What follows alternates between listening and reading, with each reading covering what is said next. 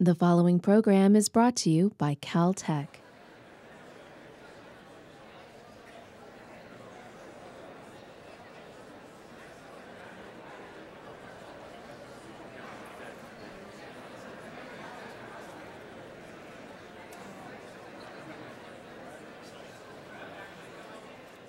Well, good afternoon. I'm Gary Stupien, class of 61, session chair for this session. And today we are going to hear from Professor Sunil Golwala. He's a professor of physics and director of the Caltech Submillimeter Observatory. He received his undergraduate degree at the University of Chicago and PhD at Berkeley. And he's been at Caltech since 2000 and on the professorial faculty since 2003. And he's going to talk to us today about dark matter. This is one of the big mysteries in physics today. There wasn't any dark matter when I took physics at Caltech, but to my surprise, there is now.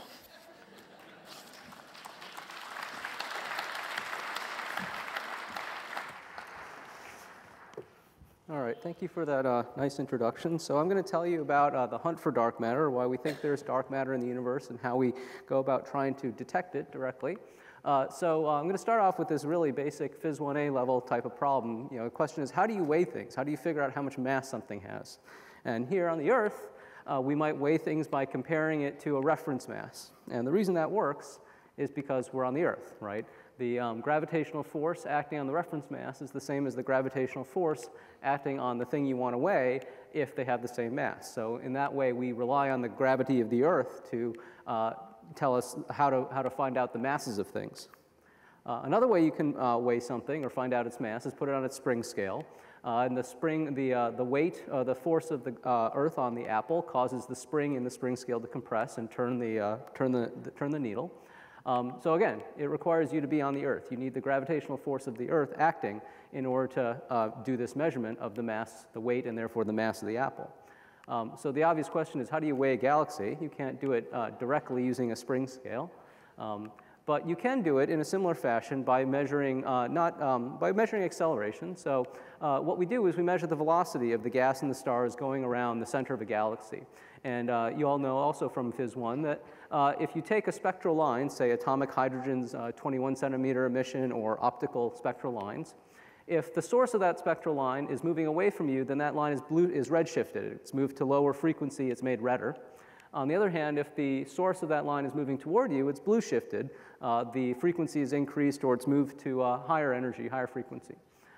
So we can use that. If we can measure these velocities, then what we can do is use the relationship between the centripetal force to tell us how much force must be exerted to make those things move in a circle. So the centripetal force is given by the mv squared over r. That tells us the force that's exerted by this athlete to keep the ball moving around in a circle.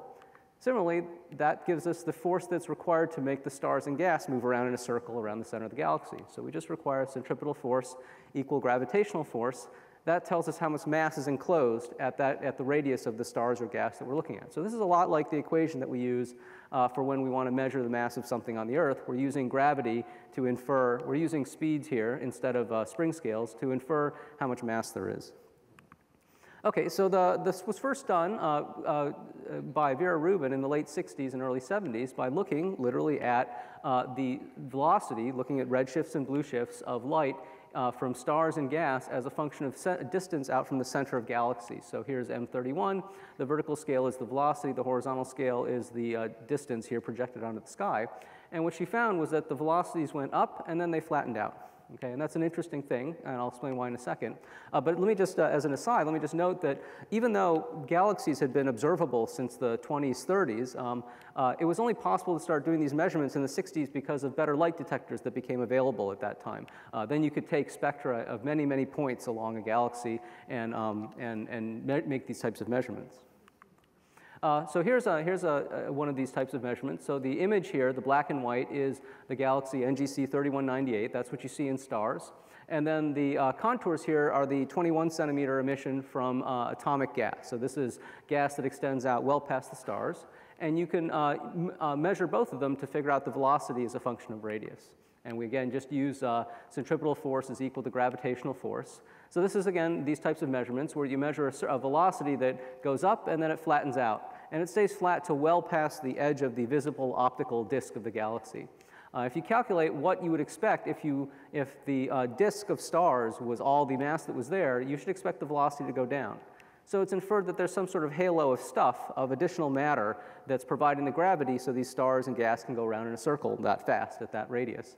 You can convert this into a mass measurement. So now this is the mass enclosed as a function of radius. And you see the disk goes up and then just stays flat because there's no more disk once you get past about here. And so this is the inferred mass enclosed of the entire halo of the galaxy. So this is the matter that must be there in order to make the stars and gas move in those circles so fast. So this is why we think there's dark matter, is because of these kinds of measurements that say there's a lot more gas there, a lot more matter there than we think we can account for in the disk of the galaxy from stuff that we see. Here are some quotes from a couple of Rubin's papers. Clearly she points out one of the first people to notice this, and then she says that galaxies contain massive halos extending to large radius. Most galaxies exhibit rising rotational velocities at the last measured velocity. Only for the very largest galaxies are the rotation curves flat. So they're still actually rising. They're not just flat. They're not flat in most cases. And the mass is not converging to a limiting mass at the edge of the optical image. The conclusion is inescapable that non-luminous matter exists beyond the optical galaxy. So this is what our picture of galaxies is these days. You have the thing that you see in pictures, the optical galaxy, is this small thing in the center, but then there's a huge a sphere of dark matter that this thing is sitting in, non-luminous matter, we call it dark matter, and we don't know what it is. Okay? So another person who really kind of invented the idea of dark matter and pushed it was Fritz Zwicky, who was in the astronomy department here for many years. His first paper is totally inaccessible. It's in some German journal with a very strange title in German. But I was able to find the second paper, which was from 1937 from Astrophysical Journal, using measurements that he made using the 18-inch Schmidt telescope on Palomar Mountain. So there he is in a posed picture.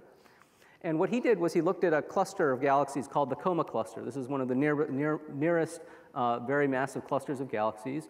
And all these dots here are individual galaxies. And the scale here is 1 degree, 2 degrees. So it's a very large object on the sky, bigger than the moon, but it's so faint that you can't see it with your eye. So what he did was he measured the velocity along the line of sight of each of these galaxies by using redshifts again. And from the speeds of those galaxies that he inferred, he could calculate how much mass has to be enclosed, just like we did for an individual galaxy, but now for a huge assembly of galaxies. And he says that the mass to light ratio, that's the ratio of the total mass there to the total light there in terms of solar masses divided by solar luminosities, must be about 500.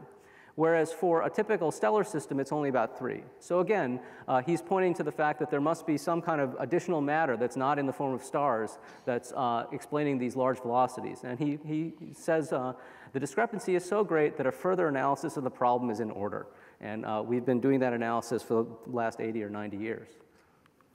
Okay, so now I'm going to digress a little bit on things that that matter can do. So obviously we use the term dark matter to describe this non-luminous matter, and I'm going to tell you a little bit about why we think it's not anything like the matter we see normally. But I have to digress a little bit to talk about gravitational lensing. So what you're seeing here is a simulated image of taking a galaxy, a thin stripe of a galaxy that you see from the edge on, and running it behind a black hole, or you could think of it as moving the black hole in front of the galaxy.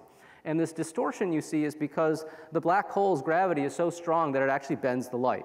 The black hole curves space-time around it, and that curved space-time causes the light to follow paths that don't appear to be straight. So this is a classic example of what this looks like. This is a massive cluster of galaxies called Abell 2218. The cluster is all of these foreground galaxies that look normal-shaped.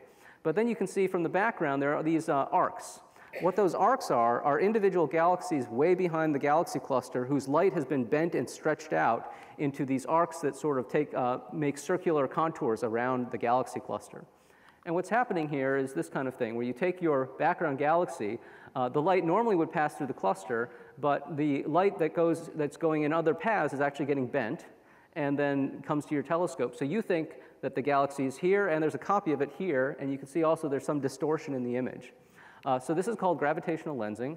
And one of the kind of most visible manifestations of dark matter is this object called the bullet cluster, which consists of a cluster that's formed by two smaller clusters merging together and passing through each other. The optical image just shows you the actual galaxies themselves.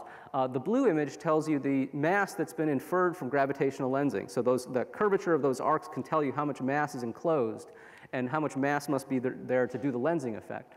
So the blue gives you the total mass from lensing, and then the red is the gas from X-ray emission. And what you can see is that they're displaced. And so people have done simulations to figure out how you can get something like this. And here's the simulation. Again, blue is dark matter, and red is the gas. And you can see that as these objects pass through each other, the dark matter is not collisional, it doesn't slow down, whereas the gas interacts with itself and slows down. So you end up with these two displaced objects that are the gas mass in red, but then the dark matter kept going. So this is one reason we think that this additional non-luminous matter, the stuff that we call dark matter, is not anything like the matter that we normally talk about, because it doesn't slow down like that when it collides. Okay, so why do we have to have something that's besides normal matter to be dark matter? So as I explained, it has to behave differently in order to explain something like the bullet cluster. And then there are a variety of measurements that tell us that, in fact, only about 1/6 of the total matter in the universe can be normal matter. We can measure the abundances of light elements today and infer from that the total amount of normal matter in the universe. And it's about a factor of 6 too low to explain the total mass that we're able to measure through lensing measurements like I just talked about and other measurements. And then there's the cosmic microwave background, which is this backlight from the early universe. Jamie Bach talked about it this morning. And there are fluctuations in the cosmic microwave background. And those fluctuations tell us about both the fluctuations in the total amount of normal matter and the fluctuations in the total amount of non-luminous matter. And we see that the fluctuations that are there are too large for them to be made of normal matter alone. There would be no way to form the kind of gravitational wells that cause those fluctuations. And also, those fluctuations are actually too small to produce all the structure we see today. So there had to be something else that was fluctuating, whose density was fluctuating at that time when the microwave background was released and grew into the structure we see today, galaxies, clusters of galaxies, et cetera.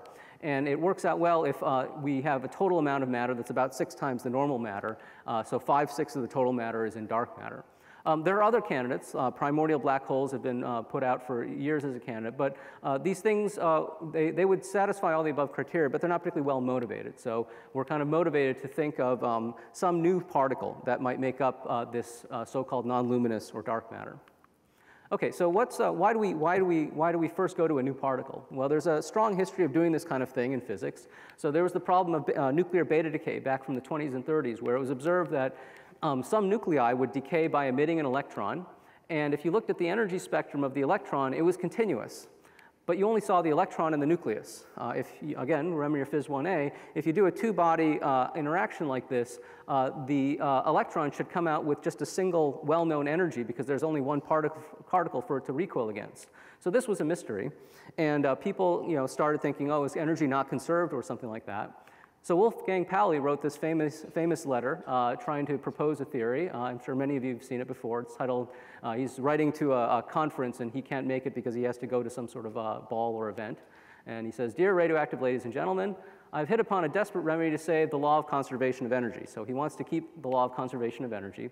He says, if there could exist electrically neutral particles, which I will call neutrons, these later came to be called neutrinos, they are not the neutrons that you think of in the nuclei, the continuous beta spectrum would then make sense with the assumption that in beta decay, in addition to the electron, a neutrino, is emitted such that the sum of the energies of the neutrino and electron is constant. So you get to save conservation of energy.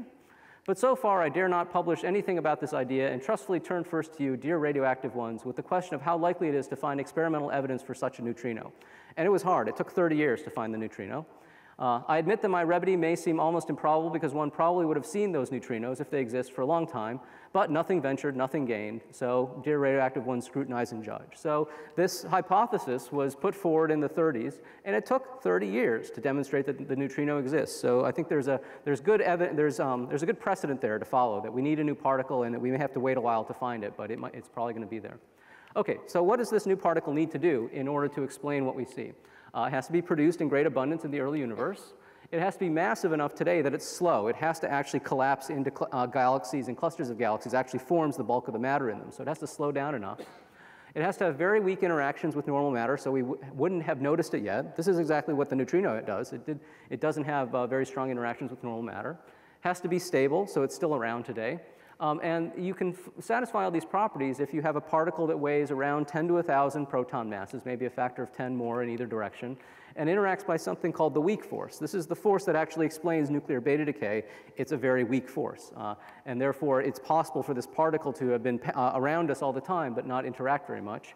And you can actually do a calculation that shows that it could make up about 5/6 of the dark matter today if it has these properties. So these things are termed weakly interacting massive particles, or WIMPs. They're not in the standard model of particle physics. They're not explained by the physics that we know about.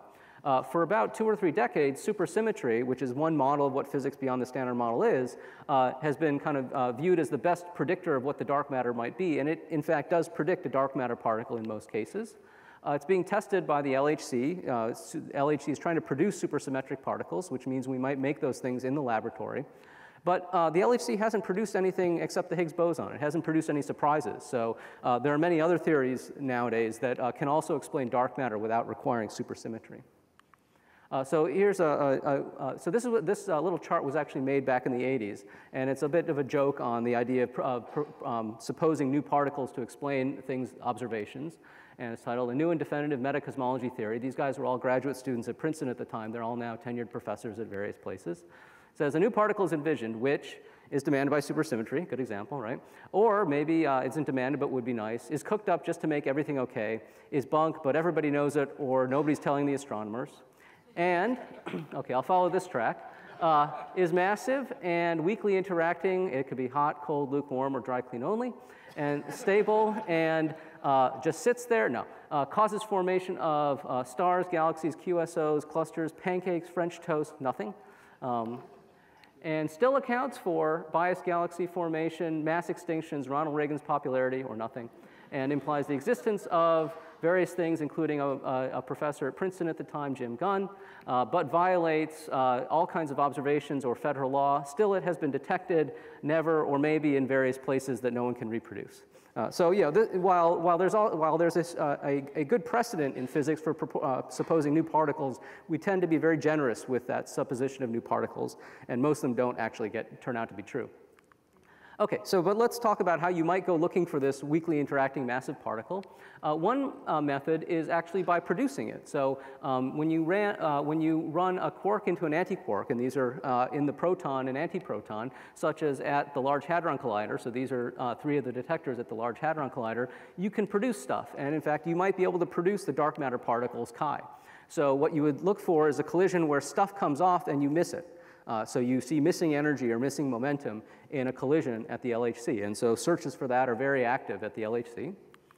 Another way you can do it is take that diagram and turn it around. So now you take dark matter and run it into itself, and it produces stuff. That stuff might be electrons, it might be muons, it might be gamma rays, it might be gluons, it might be all kinds of things. And this actual process has to happen in the early universe in order for the dark matter to exist. There has to be creation of dark matter and annihilation of dark matter in the early universe. So we actually have pretty good predictions for what the amplitude of this, the rate of this kind of effect should be.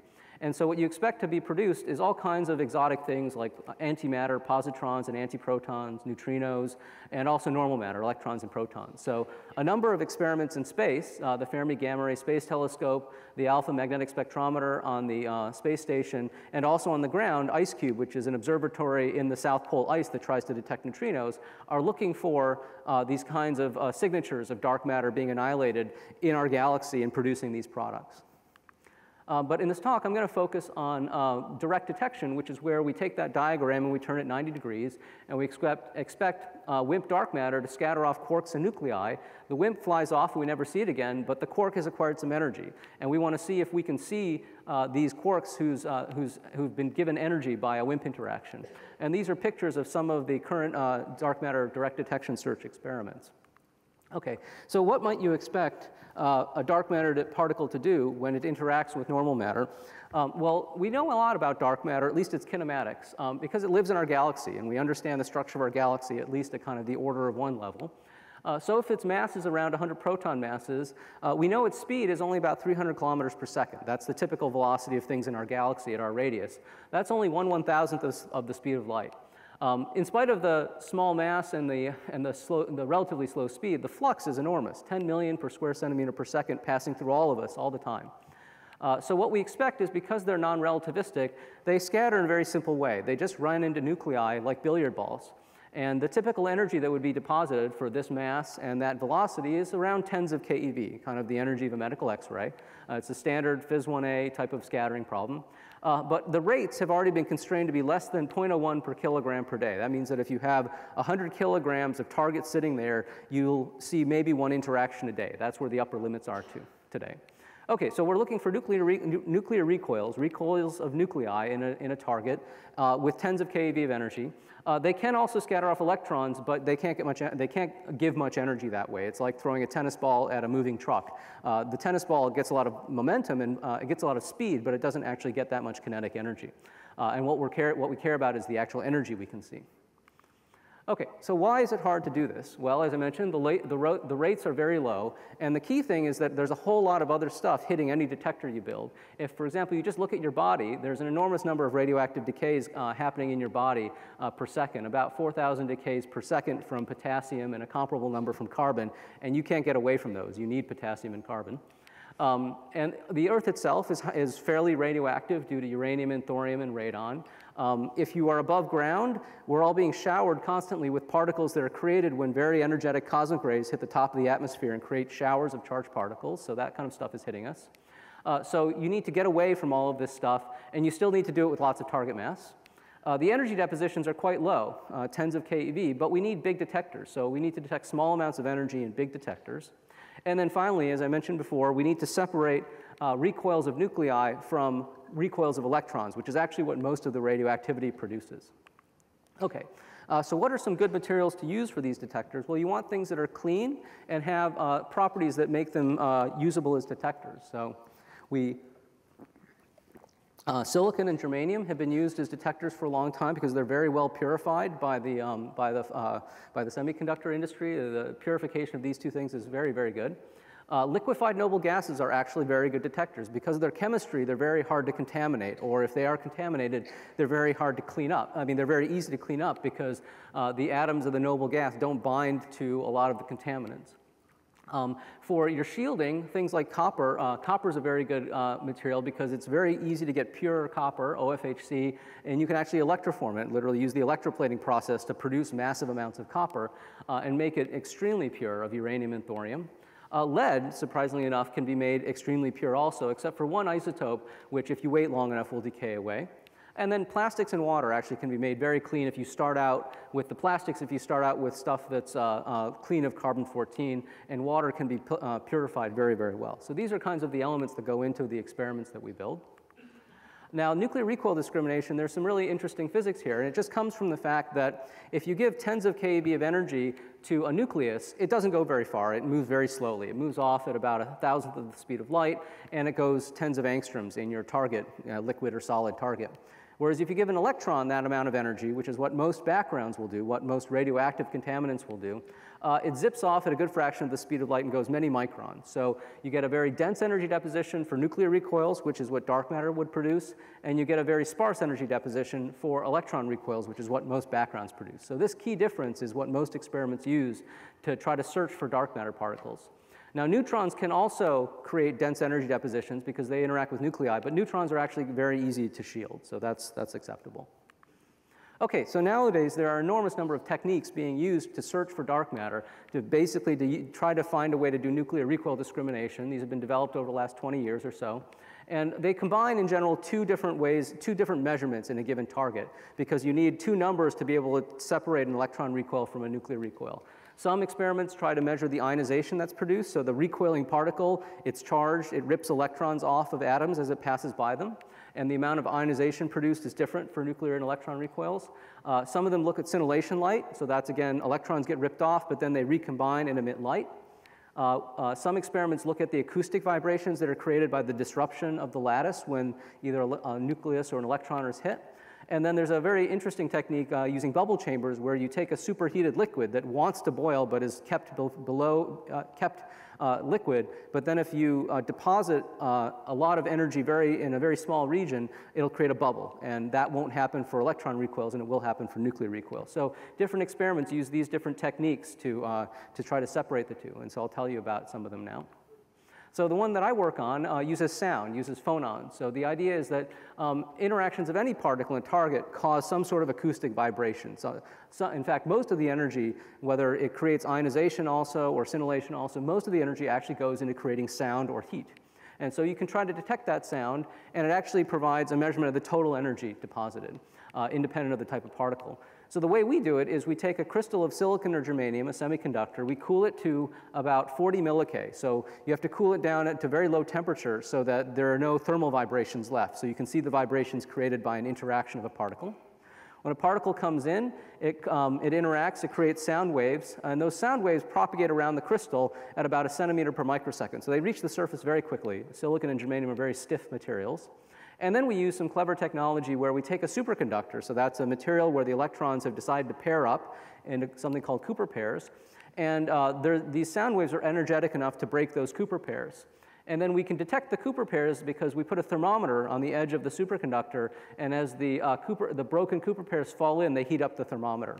And we monitor the thermometer's temperature by looking at its resistance, which is a very steep function of temperature at a particular temperature. So we sit here, and when energy comes in, the resistance goes up, and we monitor that. So thereby we detect the energy that was deposited in the crystal. This is done with sensors that are photolithographically deposited on these substrates. So this is an older generation where we use 3-inch by 1 centimeter substrates. And you can see here these large fins are the aluminum, the superconductor, and then these thin pieces are the thermometer, the tungsten. And then we segment that sensor into 4 quadrants so that we can get position and timing information. And it's actually pretty remarkable. These things really operate like microphones. If you clang cymbals in a room like this and you have microphones in 4 places, you can use the relative amount of sound you hear and the time of arrival of the sound to reconstruct the position. And we do that. So here's an experiment where we expose the detector to a radioactive source, but with a collimator, so that the particles were only deposited in 8 places. And you can see that by looking at the amount of energy in each of the sensors, we can reconstruct position. Or if you look at the relative time of arrival, you can reconstruct the position. And notice how small the time scale is here. Just tens of microseconds is the time it takes for the sound to travel to the surface. So we've been using this technique for about 20 years, and we've been constantly improving it to try to look for dark matter. So initially, it was a very simple system where we would detect the electrons and holes that were produced when a charged particle would recoil in the semiconductor by drifting them out with an electric field. And then we'd have phonon sensors on the surface. And so we would measure, the x-axis here is the phonon energy in keV. I apologize, I lost the label. And then this is the ratio of the ionization signal to the phonon signal. And we've normalized it so electron recoils are up here in this blue band. That's exposure to a gamma source.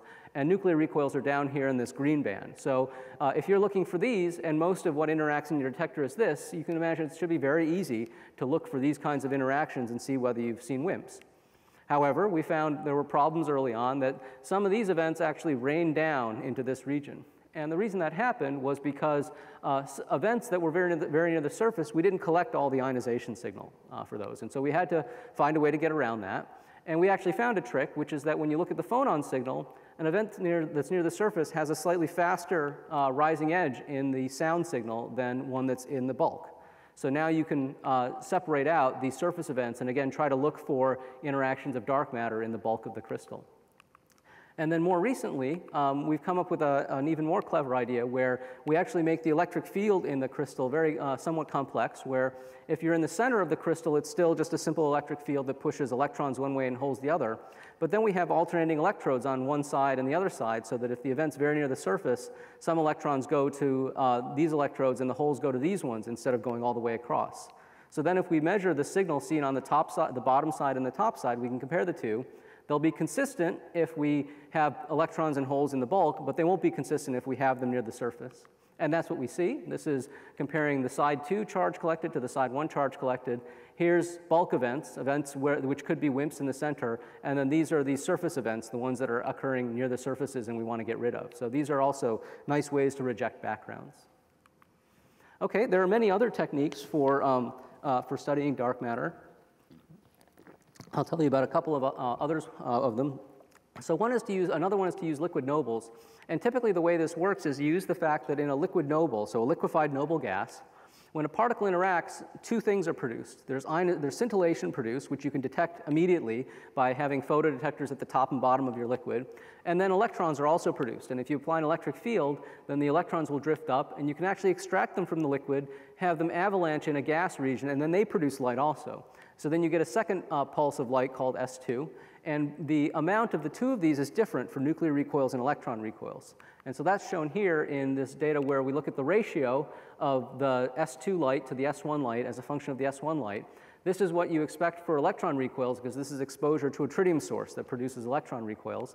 And then this is exposure to neutron sources that produce nuclear recoils. And you can compare these two plots and see that the nuclear recoils are separated from the electron recoils. They would be down here if you were looking for WIMPs. So you have, again, another way to separate the backgrounds that produce electron recoils from the signal that you expect, the nuclear recoils. Another nice aspect of at least the heavier liquid nobles, like liquid xenon, is that they're so dense and they have such a high Z that they're actually very good at stopping background. So this is a profile of the event rate seen in one of these detectors as a function of radius squared and height.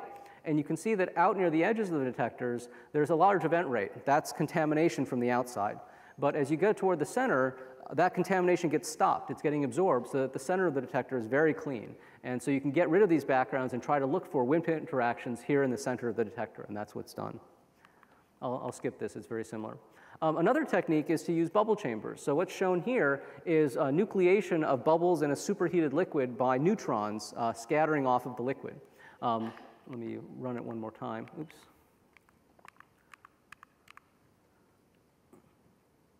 So you can see those bubbles forming. What's happening here is that the liquid's been put in a state where neutrons that create nuclear recoils have a dense enough energy deposition that bubbles can get created. But if an electron recoil gets created, its energy is spread out over such a large region that it will not create a bubble. And this rejection is actually enormous. So this is the probability that an electron recoil will nucleate a bubble. And you can see that it's getting down to 1 part in a billion or better at thresholds that are interesting, a few keV. This is data for one liquid, CF3I. This is data for another liquid, C3F8. Okay? But this experiment found that while they're very good at rejecting electron recoils, they actually get a lot of alpha decay. So alpha is a daughter product that comes out from radon. So they found that their vessels were contaminated, and they found that they were just getting radon into the liquid, and the radon would decay and create alpha particles. So they came up with a clever idea, which was to listen to the events. So they put piezoelectric transducers around the vessel, and they found that events due to alpha particles are just louder than events due to nuclear recoils. So these are the nuclear recoils here. These are the alpha particles. So by combining the rejection of electron recoils, using the whole bubble chamber idea, and then listening to the events to throw away the alphas, they can now search for nuclear recoils from dark matter. So this is a very clever technique. Okay, and now let me tell you about a couple of the kind of most interesting techniques that come from our motion in the galaxy. So one is called annual modulation. So the dark matter in the halo of our galaxy is moving presumably isotropically for the most part, just zipping around in all directions. But the disk of the galaxy rotates very coherently. So in particular, the sun is moving around the center of the galaxy at about 270 kilometers per second, or 232, sorry.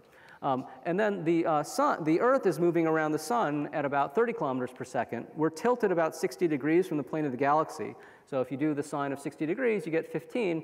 And that means that depending on time of year, either our velocity is 232 plus 15 or 232 minus 15 relative to the galaxy. But the WIMPs are sort of isotropic with respect to the galaxy, so therefore they're coming at us primarily from one direction. And in particular, because of this change in our relative velocities, the velocities of the WIMPs in the lab looks different depending on the time of year, and they produce a spectrum of either more energetic or less energetic recoils depending on time of year. So that's what's shown here. The rate of recoils as a function of recoil energy, it's a harder spectrum, a spectrum that goes to higher energy in June, and a softer spectrum in December. And so there's an experiment called DAMA that's attempted to detect this effect by looking at the modulation of the counting rate in their detector as a function of time of year. And in fact, they claim to see a modulation that's stable over many, many, many years. This is around 10 years, I believe. And it actually turns out to have about the phase that you'd expect for dark matter interactions from our galaxy. And it actually has a shape and energy that's what you'd expect for kind of a typical WIMP candidate. The problem is that no one else can reproduce this. But you have to be a little careful because no one else has run this experiment. No one has used the detectors they use. They use sodium iodide scintillators, which most people don't want to use because it's actually not a very good dark matter detector. It has very little ability to discriminate nuclear recoils from electron recoils.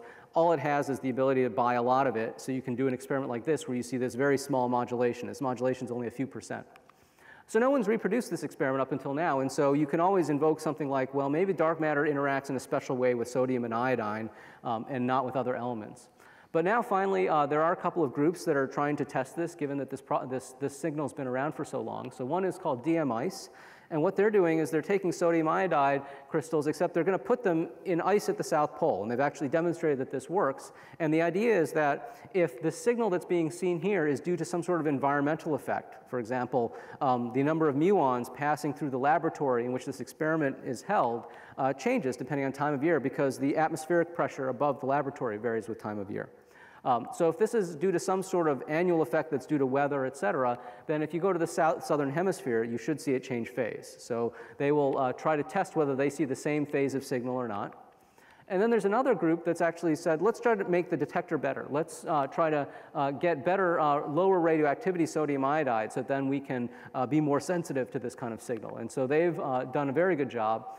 This is the background spectrum that the annual modulation experiment sees, and then this is what this new experiment expects. So a factor of a few improvement, which makes them more sensitive to this type of annual modulation effect. So hopefully we'll get to see in the next few years whether this result can get tested. Okay, and then there's one final effect, which is very, very interesting, which now has to do with, again, the motion of us, of the Earth in the galaxy. And now it's due to the fact that the Earth rotates. So as I mentioned before, because we're moving relative to the dark matter, most of the dark matter appears to be coming from one direction, and that's actually the direction of the constellation Cygnus. And of course, the direction of Cygnus rotates in the sky as a function of time of day, whereas most of the backgrounds, the stuff that will interact in your experiment and might cause a fake signal, will not. It'll be constant with time of day. So if you're able to measure the direction of the recoiling nucleus, that direction will always be in the hemisphere away from Cygnus. And so you can try to look for this, what's called diurnal modulation, the fact that the direction will be modulated in the lab frame, and try to detect this particular signature of dark matter. And the way to do this is by making an image of the track of the recoiling particles. So here's a diagram showing if a dark matter particle comes in and hits a fluorine nucleus, the dark matter particle scatters off, but then the fluorine creates a track. And this is, of course, in a gas. And in the liquid or solid, that track is only tens of angstroms long. But in a gas, that track can be millimeters. And what you can do is you can apply an electric field and drift that track down to then a place where it can, you can image that track by causing an avalanche and detecting charge or detecting light. So you can create images of the tracks of the particles, and then you can see what direction those tracks point. And so there are two experiments that are trying to do this. The problem is that currently, because you have to use gas, you can only get about hundreds of grams of target material in a cubic meter chamber, whereas many of the experiments I've talked about can get 100 kilograms of mass in a chamber that large. So this is not a good technique for trying to detect dark matter the first time, but it will be a good technique for trying to demonstrate that what we've seen is really dark matter because it has this diurnal modulation effect. And so there are two experiments that are trying to do this, and they are currently scaling up to kind of cubic meter, couple cubic meters type experiments here. These are some CAD drawings showing what they're expecting to do very soon. Okay, so let me close by kind of talking a little bit about the future. So I've talked primarily about directly detecting dark matter by seeing it scattering off of nuclei, but we really need to see dark matter in three different ways. We need to see that we can produce it at an accelerator in multiple ways that are consistent with each other. We also hope that we see it annihilate in the sky and produce products that we can detect, and again, multiple products that we can see can be consistently interpreted in terms of dark matter.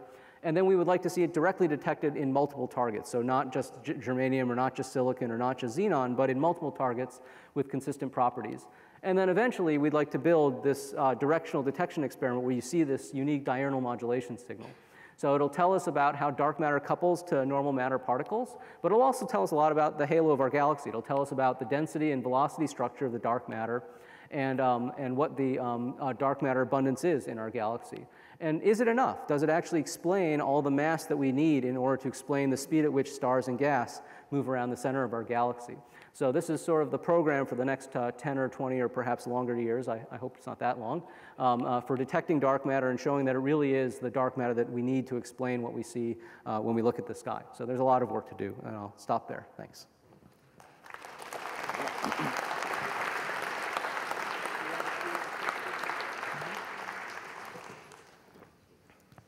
Questions? Comment?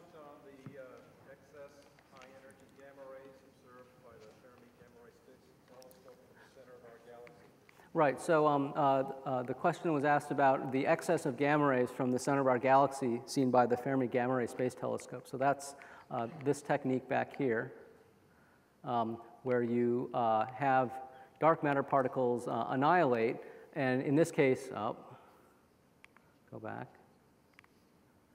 Yeah, okay. Where you have dark matter particles annihilating and producing gamma rays.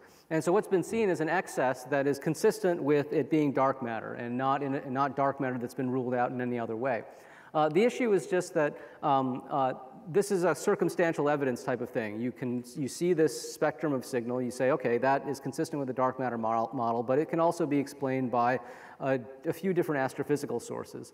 And so the problem is that you don't have the smoking gun yet. You have something that's indicative, but not the smoking gun. So what you'd hope to see is maybe a couple of these other indirect signals that are consistent and point at the same mass dark matter particle candidate and same annihilation rate dark matter candidate. It would be really nice if you could see that candidate in the lab with a direct detection experiment. So there have actually been about, I can't remember off the top of my head, but no more than 10, but more than 5 claims in the last 20 years of seeing dark matter from annihilation from various space observatories. So until you see it in a couple observatories, it's unlikely to, that it'll be taken too seriously. So.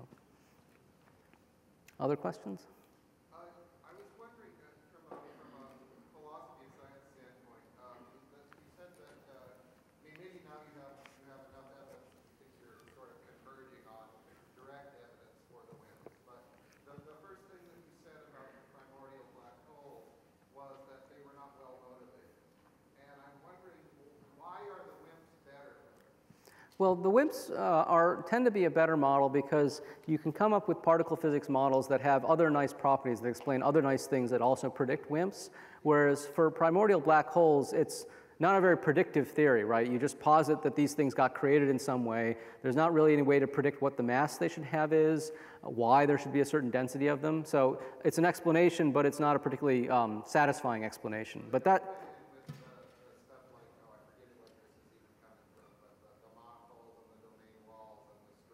Yeah. Well, as far as I know, there are no predictions for primordial black holes that are truly predictive in that sense. People have looked for them.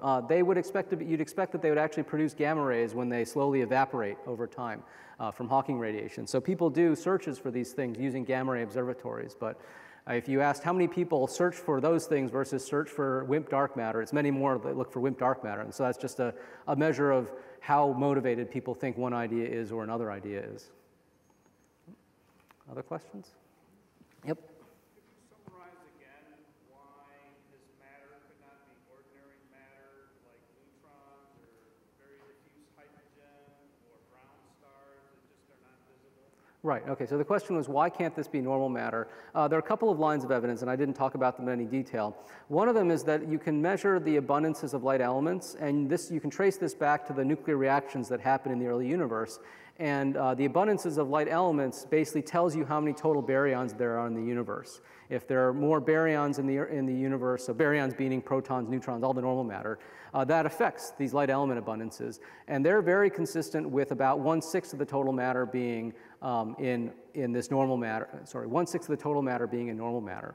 But I think it's an astronomical measurement that's a little hard to make. There's systematics in it. I think the most compelling evidence is actually from the microwave background. You simply can't explain how you got from the microwave background, which has fluctuations of a certain size, to the structures we see today if there's only baryonic matter, if there's only normal matter. The fluctuations just weren't big enough. You need to have something else that was already collapsing at the time that the microwave background was released so that you can form the structures we see today. Okay, I think we don't have time for other questions, but I'm happy to answer up here afterward. Thanks very much.